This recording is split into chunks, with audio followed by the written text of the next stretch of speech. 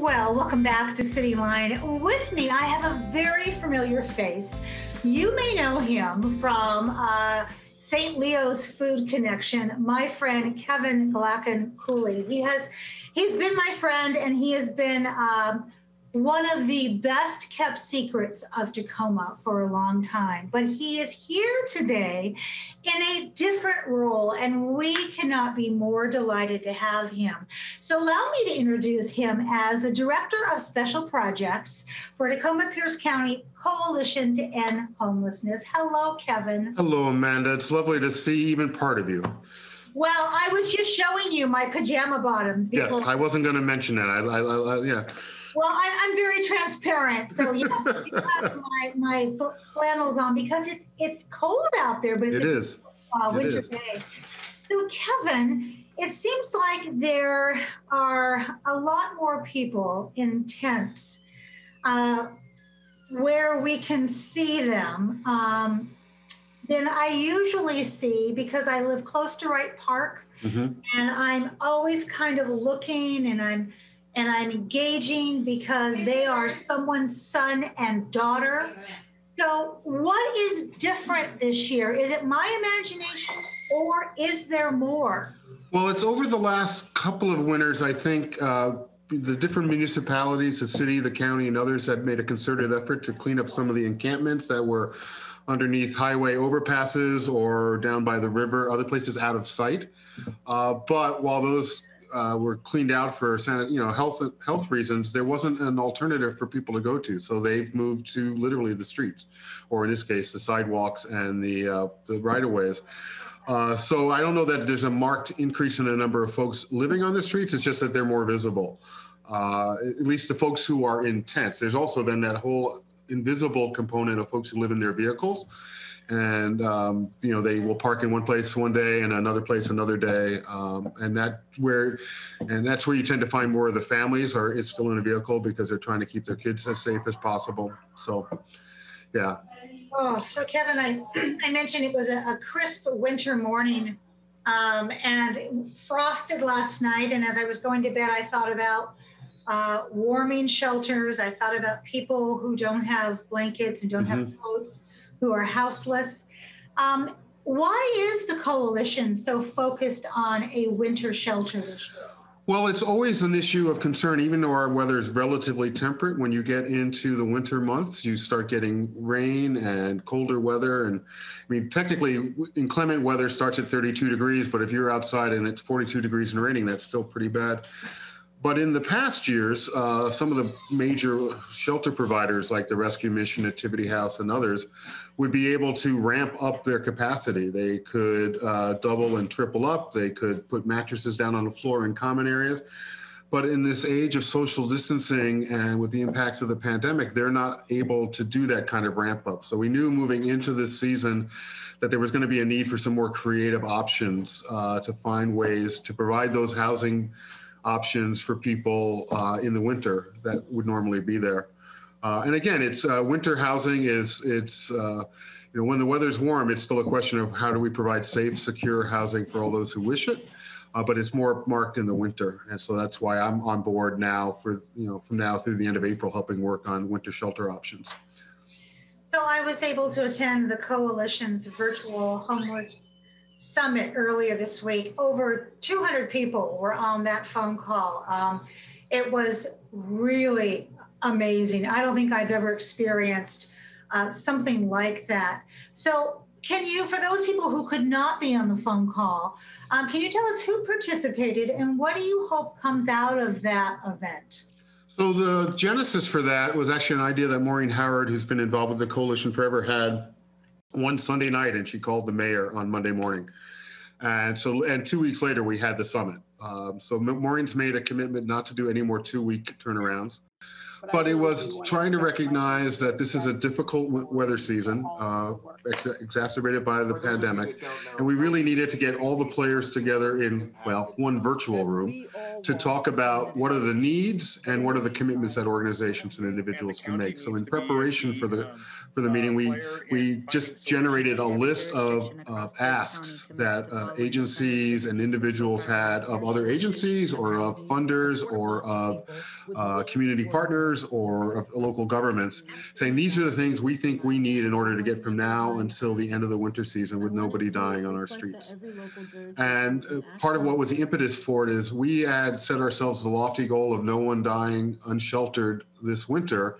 And in November, 4 unsheltered people died. And then several more in December, including the incident at the encampment at 6th and M, where there was a shooting. And so it was just really like, we need to get everyone in one virtual room to start talking about it. So for those who weren't there, it was tightly scripted, but it was individuals in the different organizations and different, so we talked about in healthcare and need for physical space and the need for funding. Here are the things that we need. And then some agencies had already been able to commit to some of those things. But our plan is to come back in 3 weeks and use this interim period over the holidays to really find out who can commit to doing these different things and getting them into place as soon as possible so we can provide shelter opportunities for those in need during the winter. Beautifully said for people who unfortunately could not make that phone call. Yeah, and I think that it's, I think maybe you'll be airing it later. It is archived and you can watch it virtually. So that link is available either if you come to the coalition website, or I think Fred might be putting it up on screen at some point. He probably is. So Kevin, in your opinion, given the heavy hitters that were on that phone call, what is the city or county doing about homeless? Well, I think if you look at the city and county and all sorts of providers, people have been doing what they can, but there's, I think, a real sense of need to say, what can we do concerted working together? And what's the role for the city? What's the role for the county? What's the role for the philanthropic community? What's the role for service providers? So that we can create a system that is works efficiently for those experiencing homelessness. So like one of the asks we had, for instance, in the summit was that nobody would be discharged from hospitals directly to the street. Very simple request. It requires a lot of different moving pieces to get organized together in terms of, do the hospitals know who to connect? Is there a list of where the active beds are? All those kinds of things. So it was really a chance to say, everybody here is concerned. We're all working on this issue, and there's people with goodwill, good intent, and how can we make it work more smoothly? My first experience working with folks who were homeless in Tacoma was back in the mid-'80s at Nativity House. In my naivety then, as a 25-year-old, I thought, well, this is a solvable problem, and it's only grown in the decades since then. So clearly, people have been doing good work, but we need to do it more in a more coordinated manner. Kevin, as I sit here and listen to you, it washes over me that many people often assume that most homeless people are drug addicts or mentally ill. From your opinion, given your years of working on this issue, is that true? And if it's not true, then who are those who are houseless? So folks who are experiencing homelessness represent kind of a broad swath of the community. There are some things, 25% of those who are living unhoused in our community are under the age of 18. A lot of times they're still with their family, or they've left a difficult family situation and are on their own.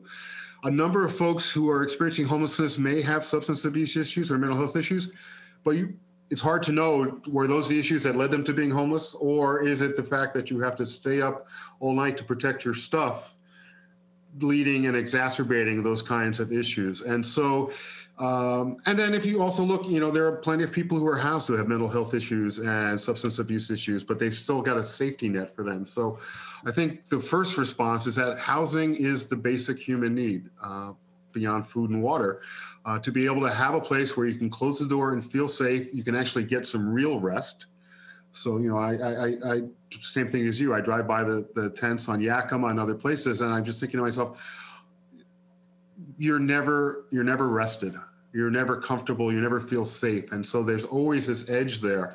So whether there was a pre-existing substance abuse or mental health issue, or it's been exacerbated by that or brought on by this current situation, we need to say, I always come back to this. We would never want anyone we love to live like that. And so as a community, how can we recognize that these are our family members out there, and how can we find a way to make them safe? And then beyond that too, it's just, there's a lot of cost that goes into kind of managing these kinds of systems, and that money could probably be used more effectively to create housing rather than to clean up camps and move people and then start all over again. So you mentioned something I want to expand upon, and that is, when I am out and about doing my walkabouts and I'm downtown, and I look around and I see these empty buildings, I know I am not the only person that says, why can't we just use these empty buildings to house the homeless? Yeah.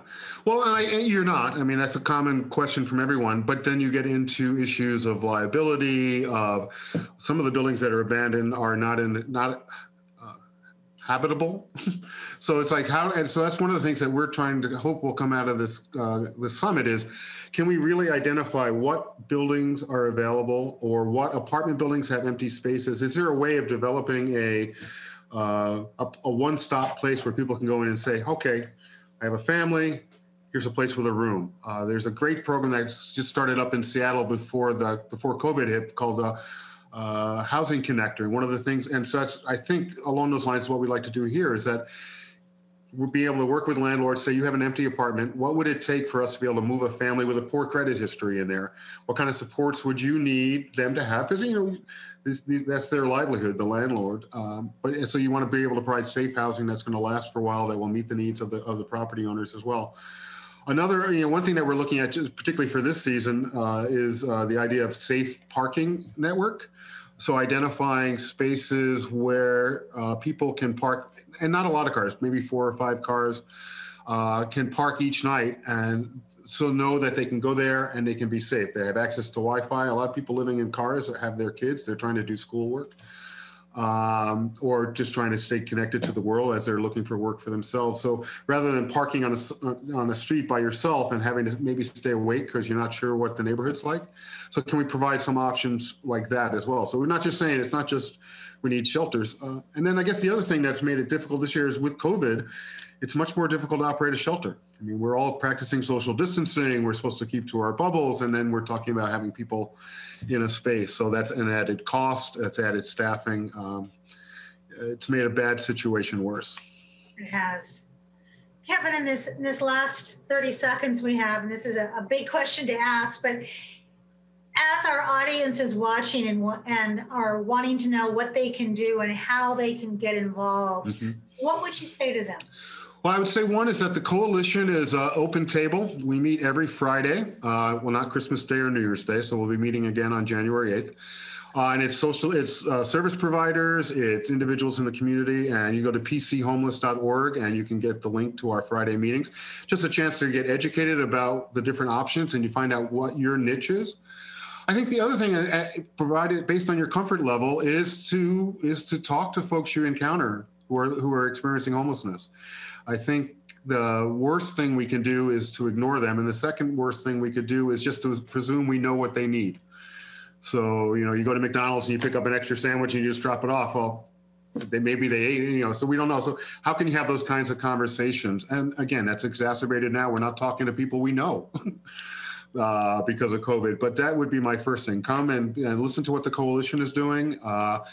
And then also, just depending on where you are in the county, reach out to the organizations in your community that are doing this kind of work, whether it's the Salvation Army, Catholic Community Services, the Rescue Mission, any number of large and small nonprofits, and say, what do you need? There we go. Kevin, I would be remiss if I didn't let our audience know that the vast resources that the Pierce Coalition in Homelessness, you are their only paid position, and that's a contract position. Yeah. You are their first paid employee, and that means that whole team, as the brilliance that they have, the Garrett Nylands, the Maureen Howards, there's so many more I don't have time to even acknowledge. They are volunteers. Yeah. So with the great example they set, I hope that anybody who's listening to this takes your word to heart. and decides that they too can volunteer and be a part of the solution. Right. And I would just say, just in ending that, this was true for my years of working in the food banks, the need won't end after Christmas. So January, February, March, there'll still be a need, and your gifts and talents will be essential to help for us to figure out the solution. Absolutely. Kevin, thank you so much for taking time out of your precious schedule to be here. I'm going to come chase you again, probably in February and March. And of course, I will be on those phone calls on Friday as well. Excellent. Happy holidays to you and your family. And to you and yours as well.